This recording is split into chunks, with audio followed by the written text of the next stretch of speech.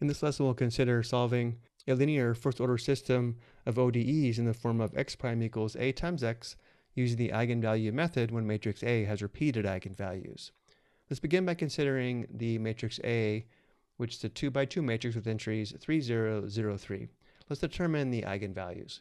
Recall to do this, we set up the equation, the determinant of the difference of A and lambda I equals 0, and solve for lambda. So here we have our setup. Simplifying and solving for lambda, we have lambda equals 3, but notice in this case, the solution of 3, or the root of 3, has a multiplicity of 2. Or we can say the eigenvalue is repeated.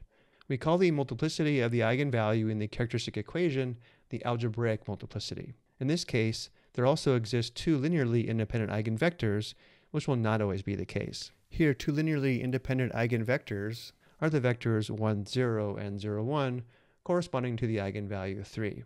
This means the so-called geometric multiplicity of the eigenvalue is also 2. Let's review how we found these eigenvectors. We set up the equation, the difference of a and lambda I times vector v equals a 0 vector, and then we determine an eigenvector v. So for lambda equals 3, here's the setup. Simplifying, notice how we have the 0 matrix times vector v equals a 0 vector, which indicates both v1 and v2 are free variables, which we use to determine two linearly independent eigenvectors. For example, we can let v1 equal 1 and v2 equal 0. We can also let v2 equal 1 and v1 equal 0, giving us two linearly independent eigenvectors. In all the theorems where we required a matrix to have n distinct eigenvalues, we only really needed to have n linearly independent eigenvectors. For example, x prime times ax, in this case, has the general solution x equals c1 times the eigenvector v1 times e to the 3t plus c2 times the eigenvector v2 times e to the 3t. Again, this only works because we were able to find two linearly independent eigenvectors, which will not always be the case. Let us restate the theorem about real eigenvalues. In the following theorem, we will repeat eigenvalues according to algebraic multiplicity.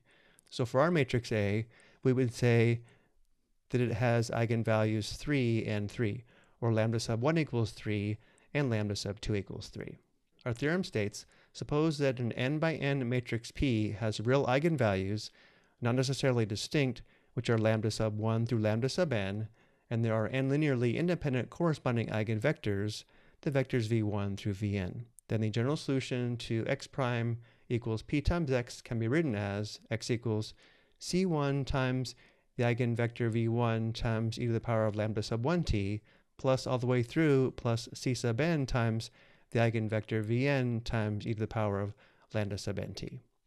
The geometric multiplicity of an eigenvalue of algebraic multiplicity n is equal to the number of corresponding linearly independent eigenvectors. The geometric multiplicity is always less than or equal to the algebraic multiplicity. The theorem handles the case when these two multiplicities are equal for all eigenvalues. If for an eigenvalue the geometric multiplicity is equal to the algebraic multiplicity, then we say the eigenvalue is complete.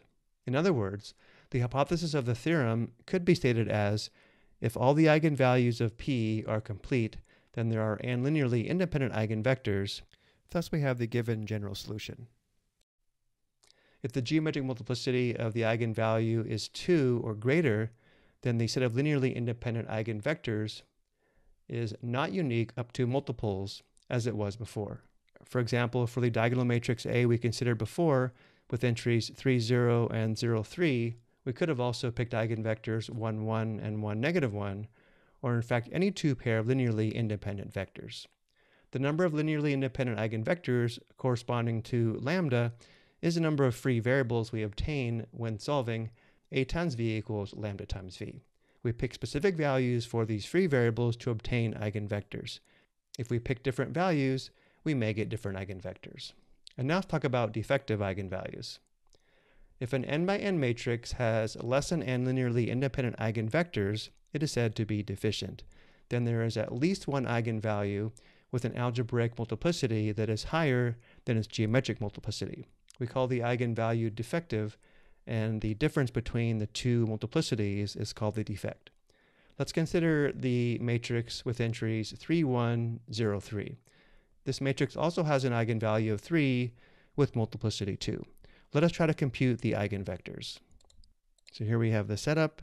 Simplifying, notice in this case, v1 is a free variable and v2 must equal 0.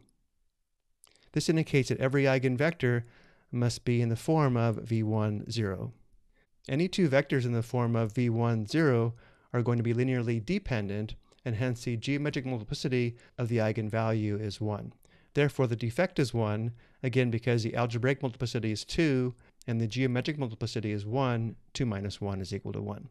This means we can no longer apply the eigenvalue method directly to a system of ODEs with such a coefficient matrix, meaning a coefficient matrix in which an eigenvalue is defective. Let us continue with the example where matrix A has entries 3, 1, 0, 3, and the equation x prime equals ax. We found an eigenvalue lambda equals 3 of algebraic multiplicity of 2 with defect 1. We can find one eigenvector, the vector 1, 0, by letting v1 equal 1, and therefore we do have one solution, which is x1 equals the eigenvector 1, 0 times e to the 3t. But now we are stuck.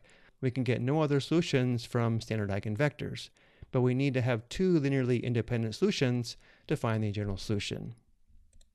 Let us try another solution in the form of x2 equals the sum of v2 and v1 times t, all times e to the 3t. Next, we differentiate to find x2 prime.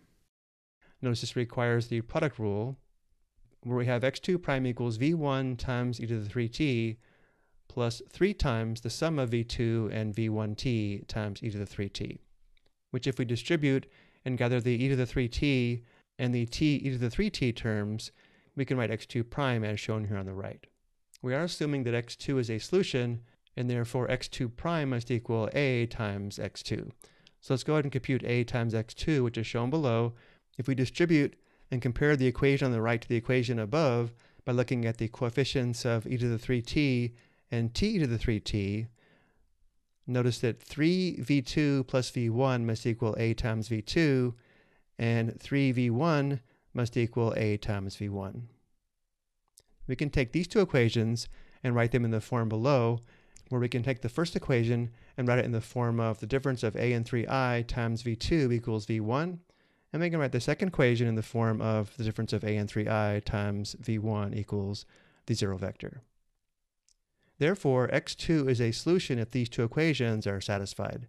The second equation is satisfied if v1 is an eigenvector, and we found the eigenvector before, which is the vector 1, 0. So if we can find a vector v2 that solves the difference of a and 3i times v2 equals v1, then we are done because we'll have a second independent solution.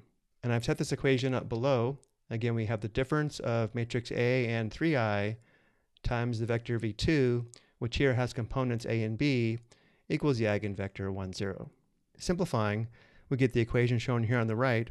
Continuing on the next slide, notice in this case, a is a free variable and b must equal 1. So if we let a equal 0, we now have a second vector, vector v2, which is the vector 0, 1, and we can write the general solution.